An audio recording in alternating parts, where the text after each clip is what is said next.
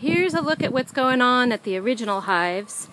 This is Queen Elizabeth here. This is Queen Margaret. I'm pretty sure that Margaret's dead. There hasn't been a lot of activity going on here for a while. But the bees are definitely looking for a home. And I bet you it was Elizabeth that threw a swarm, or maybe somebody else's hive around here. Anyways, bees definitely looking for a place to live. And if Margaret was alive, she's being overrun. I'll have to check in on these girls later and see how it all pans out. Not sure what's going to happen here.